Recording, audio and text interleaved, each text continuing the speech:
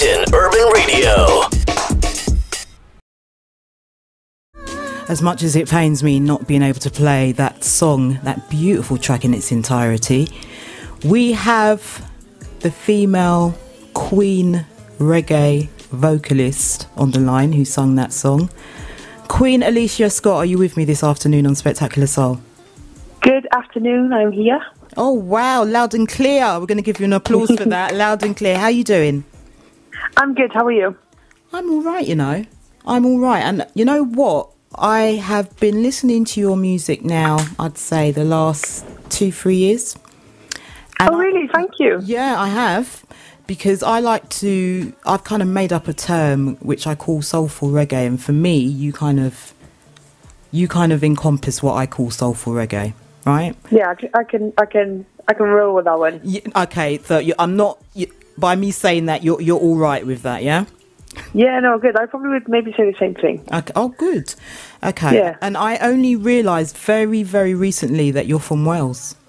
Yeah. And I can hear it in your voice. Yeah, the accent's strong, isn't it? Which is a beautiful accent. And I've just had a message here from someone in Wales, and she's a regular listener. I call her my little Welsh flower, Tracy. And she's called you a Welsh sensation. Oh, that's nice. Thank you, Tracy. So tell me, because I've never spoken to an artist in Wales, period, let alone a reggae artist from Wales. So is there a thriving reggae scene in Wales? There's quite a few. I'd say we have a few dances a year. But in terms of like recording for reggae artists and live shows, I guess I tend to travel quite a lot. But Wales is very supportive of their artists. Okay. So, say even if I have a show in different parts of the UK, it's quite often you'll see quite a few Welsh people that have come along too. So that's always nice. That's brilliant. And I know that you've got a lot of people that are kind of after your musical time at the moment. So I know you're kind of under the Peckin stable, and you're also doing work with Stone Love as well. And there's been trips to Jamaica. And I'm not trying to separate you from anyone here, but I think we're going to talk about the UK reggae scene, but I think you're definitely up there for contender of Queen of UK reggae, right? Would you say that, or are you too humble to admit to that? I wouldn't, because I feel like everybody does their own different thing, so everybody's got their own titles for everything they do. Right. So yeah, I would never want to take away from anybody else, because the scene is a wonderful scene in the UK at the moment. Right, and that's a great answer. It's a great answer. So, thank you. In terms of, tell us a little bit about yourself. So, do you just do reggae music, or do you do other genres of music? So I'm a full-time artist. I predominantly do reggae, but now and again I'll take my hand to a few different things. But I've always listened predominantly to reggae, but so I grew up in a mixed Welsh and Jamaican household. But we listened to reggae all the time. Okay. So that was always what I listened to and what I grew up on. But when I started singing properly and writing and stuff, it was kind of a youth club. And maybe the boys would like be doing different like grime or hip-hop songs, and I'd write the choruses to that kind of stuff. And then I'd sing like maybe R&B and stuff. Yeah. Until I was maybe about 18, and I would be listening to reggae anyway. So then I just started writing along to it also. So that's kind of where I mostly then became more professional, I would say, and then just carry on going forward with the reggae. Okay, because I think a lot of our reggae artists are mainly from London, and maybe the Midlands and stuff. So it's very unusual to talk to a reggae artist from Wales. Are you well received and taken seriously, do you think? Because you're not necessarily from the Midlands or a huge kind of city in England? Do people take you seriously because you're from Wales? I'd like to think so. Even now, sometimes I go, "Oh, you're from Wales?" And I'm like, "Yeah." They're like, "Oh, they listen to reggae in Wales." I'm like, "Yes, they do." But I do get asked that question, like, "Oh, what is reggae stuff in Wales?" What? I do get that quite a lot. But yeah, I'd like to think I'm taken seriously. I have to travel quite a lot, so some days, even for studio sessions, I'll have to drive like 9 hours in a day. Because everything seems to be a bit further out than Wales when I need to do things like that. Right. But yeah, I'd like to think that if people haven't been to Wales and know what's going on here, I'd like to take a piece of Wales with me everywhere I go. So, yeah. So you're a very proud Welsh reggae artist, yeah? Definitely. And we love that. And I know you've been travelling to Jamaica. How are you received in Jamaica? I love Jamaica. So my dad's family is from Chiloni, so it's nice to be able to go and spend some time with my family there too. Yeah, I love Jamaica. I love being there. I love being a part of the scene. So Jamaica is the home of reggae. So for me to go and see that artists who I've been listening to forever, I get to see quite a few of them live, or like see their studio sessions stuff. It's just amazing. I love being there. And are you well received in Jamaica? I'd like to think so. I've been very, very lucky to be able to work with lots of different artists and musicians. Like I said, I've been listening to for years. I don't give too much away, but yeah, it's been really nice. And I've just been around good vibes there. So I'd like to think it's all going well. Okay, that's great. Now I'm going to ask you a question that I've never asked anyone before, but we're in different times, right? Now don't be scared, because please don't be scared. But obviously we're in different times, right? And I don't think anyone, well, I know for a fact, I can say with confidence that each and every person that's tuned into Spectacular Soul this afternoon has never been through a period in their life like we're in at the moment, the dreaded COVID-19. How are you coping with that? Because obviously you can't perform live. You can't, your freedom, your physical freedom has kind of been taken away from you. So are you still reaching out to people musically? How you do it? How are you overcoming the current COVID-19 situation? At first it was scary because I am a full-time artist, so 90% of my living is performing and touring, and obviously all that stopped now. Yeah. And for me, performing live is like a therapy for me. So to take that away is like, oh, what do I do? But I kind of thought, right, this is what's happening. You have to make the most of a bad situation. Right. So I've been doing lots of live sessions, and they're kind of keeping me going, and I'd like to hope I'm spreading some positive vibes to people who are also missing going to the shows. And so I've been doing a lot of that stuff. I'm working on like the background stuff, building content for my pages and that kind of stuff. Stuff that I wouldn't necessarily have time to do before. So I've got no choice now because I'm home. Yeah. And, I think it was about 2 weeks ago, I kept banging on. I kept repeating myself, saying that there's a lot of artists, in particular independent artists, that must be really not only financially struggling, but, musically and spiritually struggling now.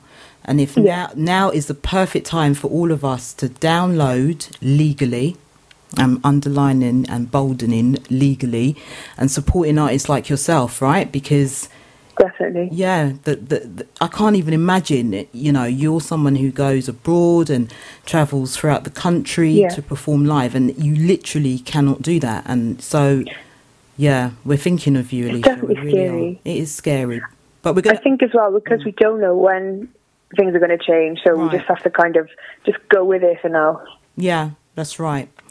Well, I don't want you to go away yet, because I want to play, because we have got some people that are tuned in that are very, very familiar with what you've been doing, but equally, or maybe not so much equally, but we've got a few people that are not so familiar with your works, and we want them to become familiar with you.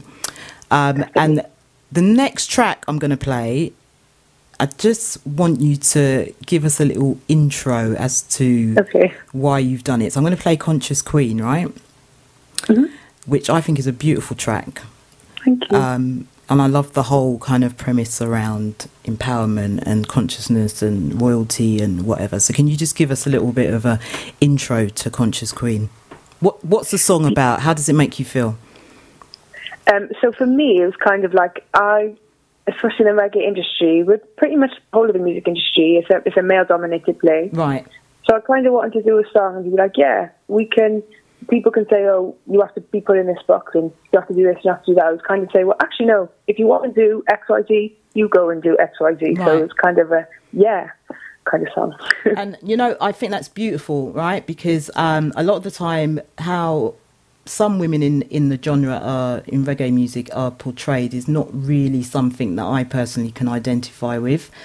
And I have to say, people that are tuned in now, I want you to check out Miss Scott's website, because how she presents herself and how she looks like a conscious queen, and I love that. So we're going to play the track. Thank you. And we'll talk to you on the other side of it, yeah?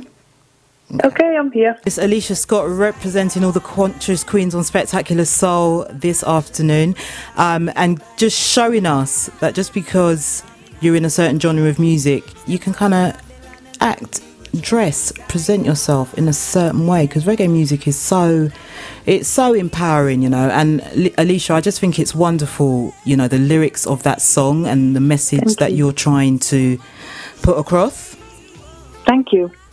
I like it a lot. Have you got a video for that song? Yeah, so there's a video out. It's on the Reggaeville channel. So if you just put Conscious Queen, Aleighcia Scott in, it should come up on YouTube. Okay. But it's a message really to all women in all walks of life, not necessarily just reggae, No, just every part of life, really. Okay. And I hope that I'm pronouncing your name correctly, because you've got quite an unusual spelling of your name. So am I pronouncing your name correctly when I say Aleighcia?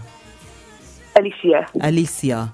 So Yeah. So people are, I'm hoping as soon as we end this show, I'm hoping everyone's going to rush onto YouTube and Spotify and wherever they can find you. Give us a spelling of your name, please. So it's Aleighcia. Okay. So everyone's going to go onto YouTube and check out the video for Conscious Queen. And, of course, your brand new single, which is out now, is it? Yeah, it's out now. It's been out for just over a week, and it's called Jealous of the Angels. How's it going? Are people receiving it well? It's going really well, so I'm really thankful. I think we got to number 6 on the iTunes UK reggae chart. Oh, wow. And we've had loads of love from up to DJs and stuff as well, so I'm just really thankful. I was quite scared to put the song out, especially in these times, but yeah, I think it's been received quite well, so I'm glad. So the track is in, your brand new single is entitled Jealous of the Angels. That is a very big title. What does that mean? So it's a refix of a country song, and it's kind of talking about losing a loved one and kind of being jealous of the angels, how a loved one gets to be around the angels and be an angel now instead of being around. Right. You know, I think it's very appropriate. I think the timing of you releasing that song is very appropriate. Yeah. Right. It's something we had in the vaults for a while, and I just, at this moment in time, I feel like it's quite needed. And I was listening to the song. I'm going to play it next. I was listening to it this morning. That's a Studio One rhythm, right? Yeah, that I know. Yeah, that's the Ernest Wilson. Yeah. Okay. All right. I'm brushing up on my reggae skills here. I think it's quite difficult sometimes for artists to kind of do tracks over such well-known rhythms, right? You're either going to get it really, really wrong, or you're going to do the track justice. And I personally think, and I'm not just saying it because you're on Spectacular Soul this afternoon, you know what I'm going to say next, right? I think you've done Ernest Wilson and Studio One a huge honour in your brand new single Jealous of the Angels, and we're going to play that for you play that for the listeners next. And after we play it, everyone's going to rush out and buy it. So where can they buy this single? You can find this everywhere. It's on iTunes, Amazon, Deezer, Apple Music, Spotify, all those places. Brilliant. So we're going to play the track and we're going to send you to number 1 in the reggae charts. Thank you. We're going to move you from number 6 to number 1. It's a beautiful track. Thank you.